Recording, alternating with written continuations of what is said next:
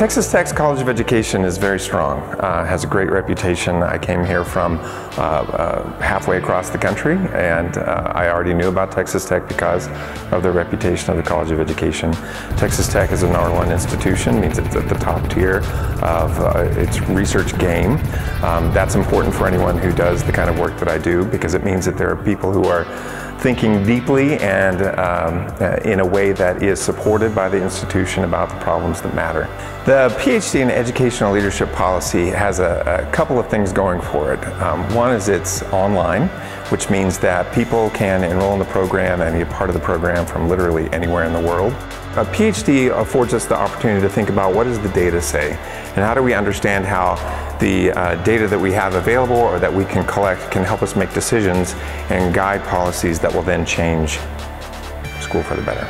People who graduate from our program can typically go into one of four different areas. They can work in higher education as an academic and a scholar, as well as a research scientist.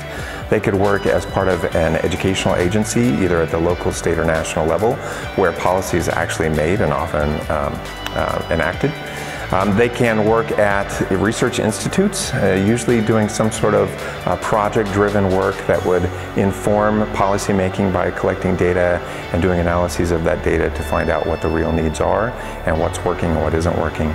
And then they can work for advocacy groups or nonprofit organizations that usually are focused on a particular issue or event. So it could be school finance, it could be charter schools, it could be school safety, it could be a host of things that advocacy group might be working towards.